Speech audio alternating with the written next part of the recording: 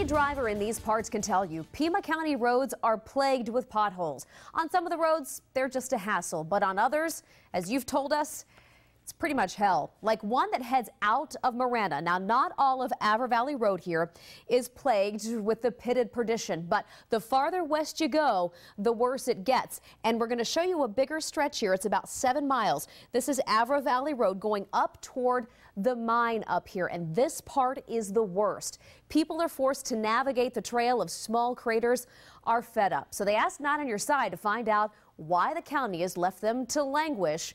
They want to know, and so does Not on Your Side. So we sent Maggie Vespa to get some answers. It's a rough, rugged, pothole-ridden roadway. Describe this road for us. Potholes that touch each other, patches that touch each other. Marana's West Avra Valley Road nearly cost Ryan Connolly a steady paycheck. A monster jolt damaged his door latch, jamming the door shut shortly before he arrived for a job interview. So I literally drove around to the other side of the parking lot, climbed out of my truck, got the job, came back, climbed in through the other side of my truck, went home and pulled my door apart and fixed it. For Brian Healy, the cost was more tangible. You've had a lot of bills essentially come out of this trip, daily trip. Somewhere around $2,000 basically. Financially, it's been horrible. Finally, there's Felicia Roybal. After hitting a particularly powerful pothole last winter, she almost paid the ultimate price. I went to correct, and when I did correct, that's when the steering pin broke. I rolled my truck and I broke a rib. You might think these three would wise up and take an alternative route. Problem is, this battered excuse for a road is the one and only route Connolly, Healy, Roybal, and hundreds of others can take to get to work at Silver Bell Mine. I've been doing, mining for so long, I really don't know anything else, and so I don't have any other options. I can't fly to work. Fed up and frightened, they took their complaints to the powers that be, Pima County. The county's helpful solution? It lowered the speed limit. Makes you mad when you're getting ignored. That's when we called you guys. So I sat down with County Transportation Director Priscilla Cornelio. These people seem to have paid a significant amount because they have to drive on a road that the county is not able to maintain. And they say that's just not fair.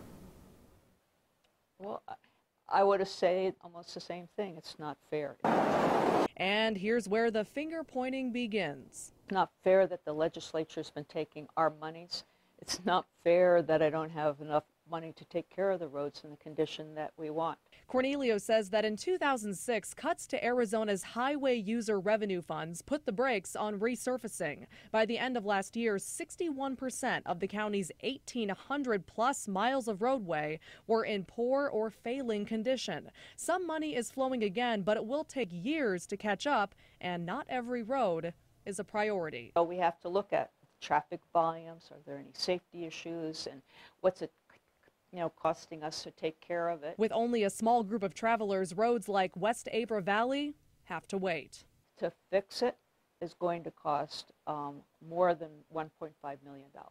So as things stand now, West Avra Valley Road will continue to be a window-rattling, teeth-jarring nightmare through at least 2015, unless lawmakers cough up more cash. When people get criticized, oftentimes people start trying to point fingers away from themselves. But don't look to State Senator Al Melvin for sympathy. He says the state is paying enough. This is a substantial amount of money, year in and year out, $56 million a year. And if the county is pointing the finger at lawmakers like him, Melvin is pointing right back, saying other counties make it work, and Pima will just have to do the same. It's taking into account state shared revenue and population size of counties.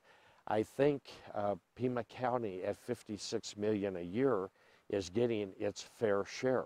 But don't try telling that to Roybal. I'm somebody's wife and I'm somebody's mother.